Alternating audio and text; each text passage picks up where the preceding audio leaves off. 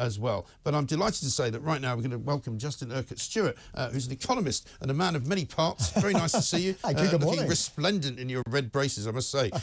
Front page of the Daily Express today, Jeremy Hunt promises major tax cuts and sends a bold message on the pension triple lock. He says it's an absolute priority for the government to cut tax.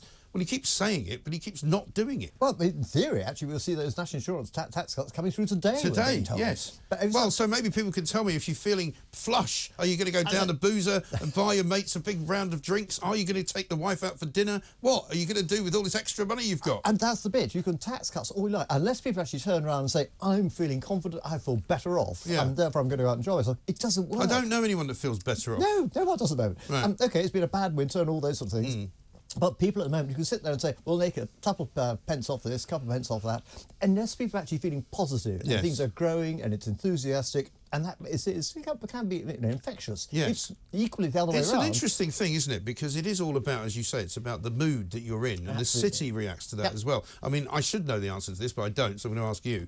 How's the stock market doing? Is that doing well at the moment? Are people's pensions getting boosted? What's happening? Yeah, the stock market's been doing well, but actually not in the UK. Everyone else's stock market's doing well. Ours is doing rather badly. Okay. Why? Because what happened? People look at Britain, they sit there and say, actually, your companies aren't doing quite at the place where these other ones are. Yes. So we're investing elsewhere around the world, and we're worried that actually more companies may leave the UK market and go elsewhere. Right. The London stock market needs a radical change. Go back to its basic roots. What's it there for? Raise money, local money for local business. For local business. That's what it's there to do. Right. And it forgot to do that. In 1945, ludicrously, we had 45 stock exchanges in this country, which are a waste of time. Right. You know, people covered in red braces all over the place. You don't need them, including me. But then we ended up with 7 in big regional centres, and they raised money for those places.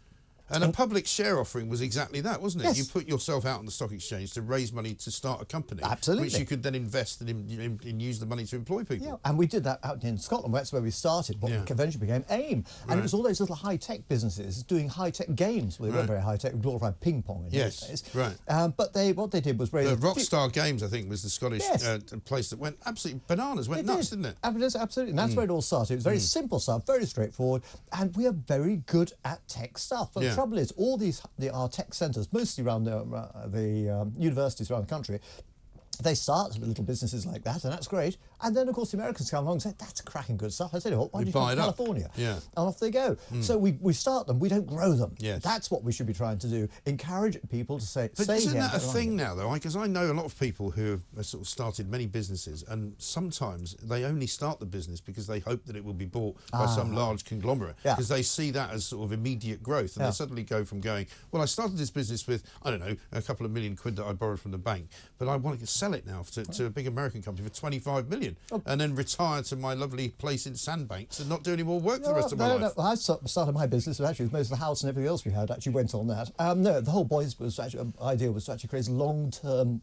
returns for people, and to be able to do that not as a short-term flash and pan. Then when I had to retire, because I'd written in the books when we started off, when the old farts get to 65, they should start off. Right. Unfortunately, I forgot age, what age I was. Well, you can't afford to do that now, can you? You have to work till you're about 80. I've got some breaking news for you, because there's always breaking news on this show. This is the place you get to hear it. Breaking news, I want to get your view on this, Justin. Premierinn owner Whitbread has said it will axe around 1,500 jobs across the UK amid plans to slash its chain of branded restaurants by more than 200 in favour of building more hotel rooms. Now, interesting that, because I was going to point you to a report in the Daily Mirror today. The Deloitte poll has found 20% of people are now spending less on drinking in pubs and bars. The sky-high cost of living means that the amount of drinking in pubs declining by 6% from the previous quarter.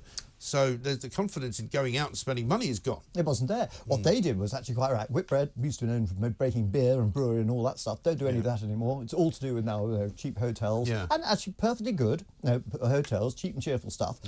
What they did was, in quite a lot of them, put in restaurants as well. The idea being to even get other people in.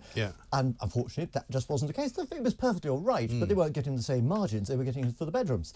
So actually focus much more on cheap and cheerful places to stay. And I have to say, when I was running my businesses, that's where we stayed. It was actually very good indeed. But 1,500 people is a lot across the UK. That's a lot, something to go. And so presumably that means they're closing a load of restaurants.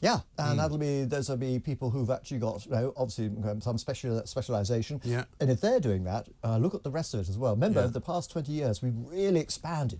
into the retail sector, all those high streets and shopping centres and things like that. So if Whitbread are doing this, have a look round, turn around, see who else is doing the same. And this is the problem, isn't it, across the nation? Because when people say, "Oh, I work from home now and I, contribute to the local economy," well, not quite in the same way as you would have done if you were coming into a major city, And I see an awful lot of local economies not exactly thriving, where lots of charity shops exist in a high street, not very many, quite a few closed businesses which have not reopened, quite a few shop fronts which are empty. Even in places like Canary Wharf, you still see, some of the stalls there not occupied. Yeah, I was actually really quite shocked by the amount I saw. I saw about a quarter of them hadn't reopened again. And that really is devastating for that. Then going down the high streets as well, you're seeing a similar sort of thing. It's taken about 6 months to work its way through. And certainly down in West London, I was really shocked by the number of closed items there. Right. And you said charity shops, those other ones have maybe got some support to stay open. But where's the confidence to say, I'm going to go and open up locally? Yes. And it's not there at the moment. Again, Jeremy Hunt, to go back to where we started, he's talking about giving tax cuts to people. Businesses could do with some tax cuts as well. That's not happening. You need the confidence to be able to set up a business. Why? Because quite often it's your money you're using, your house, you know that your family's there. And so therefore, give them the support to actually get them going. And not necessarily, they don't need fantastic rewards at the end of it, they get reasonable rewards. We get, unfortunately, the things that get the headlines, people get millions at the end of it. But that's the thing. As I said, people want millions. They're not happy just to have a decent income coming in on a regular basis. It's time to actually reset the expectation of actually what you're going to get out of these things, which is a perfectly good return. You can get pile up your pension money in time, and that'll give you a return over time, make sure it's safe and secure. The fact you actually may think I'm going to have zillions and goes to live in some sort of strange place. That's the problem, isn't it? Near the equator. Well, I'm afraid that ain't going to happen. No, it isn't. Justin, good to talk to you. Justin Urquhart Stewart there, thank you very much indeed.